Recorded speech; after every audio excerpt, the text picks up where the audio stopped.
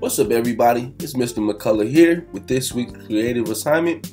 We are in creative week number 8, and it is all about the storyteller. So pay attention, follow along, and by the end of this video, you'll know exactly what to do to get this week's assignment done. First off, ladies and gentlemen, creative week number 8 is called the storyteller. For this assignment, you're going to be creating a video that tells a story. And so to do this, you're going to need to think about an interesting story that you could tell through video and then create it. So you can use pictures, you can use videos, you can use clips from the internet, from social media, from a video game that you play. Wherever you can find videos, new or old, you can use them. Just mix it up, be creative, and tell a story like only you can.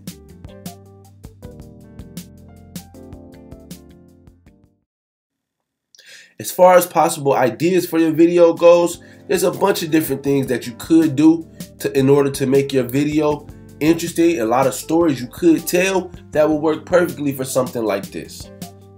So you could talk about life in the pandemic, and there's a bunch of stuff that could include what eating food is like, going out to restaurants, things you might miss, the way people behave, things you notice, right?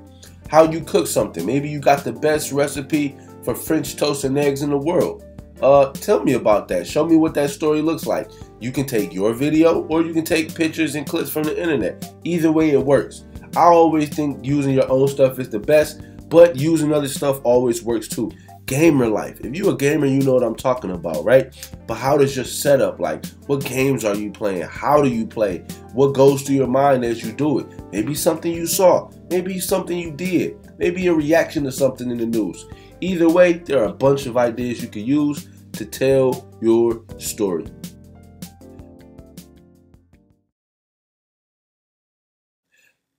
As far as requirements, the things that I'm looking for, your video needs to be at least 1 minute long. It needs to have your voice in order to tell the story. It should have at least 4 different videos or pictures, although you're probably going to use more. When you see my example, you'll see what I mean by that. But you have to at least have 4, but trust me, you're gonna want more than 4. It also should have a title and credits at the end. A title is just the name of whatever your video is, so you can call it Creative Week 8, you can call it The Storyteller, or you can call it something else. Credits are just what you see at the end of a movie or a show. So who made it or who produced it or who starred in it, give yourself credit. Last but not least, it needs to be uploaded to YouTube. If you're looking for bonus, add music. In fact, I recommend adding music anyway, because music is a good way to keep your video full of energy and full of life and keep it flowing, okay? So use one of your beats, because if you use a popular song or a song that somebody owns, they will take it down from YouTube. But yeah, those are the things you need in your video.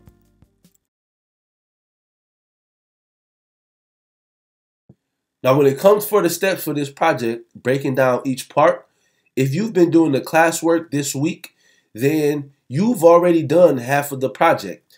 The first step to any project as far as creating a video is just to plan. Thinking about how you want your video to look and just plan ahead. If you did the classwork Monday, you already did that. Next up is to shoot. In this case, you might be shooting video or you might be grabbing video from different places. Either way, it was a part of classwork Tuesday, so make sure you got that done. Now we're moving on to step 3 and 4, which is to edit your video, put everything together, and make it the best video possible, okay? I'll talk more about that in my tutorial, different things you can do to make your video better, but that's the third part. And then last but not least, of course, upload your work to YouTube. Share it, right? It doesn't do us any good to make all these great videos if nobody ever sees it. So upload your work to YouTube, send me the link, and that is the last step to the assignment. Now, if you want a little bit more details of what I mean when I said this stuff was a part of our classwork, if you just go through the slides, part 1, this was the last part of Monday's classwork. Part 2, same deal. Part 3, which is to edit, is what we're working on now, which is means now that you got a story to tell and you know how you want it to look, you're just putting everything together. And part 4, of course, is just to share everything out. So I hope this explains to you how to get the assignment done. Be sure to like, comment, and subscribe, and watch the next video where I explain some tips and tools on how to make a better video, and I even show you my own video that'll help you hopefully make yours even better. Hope this helps.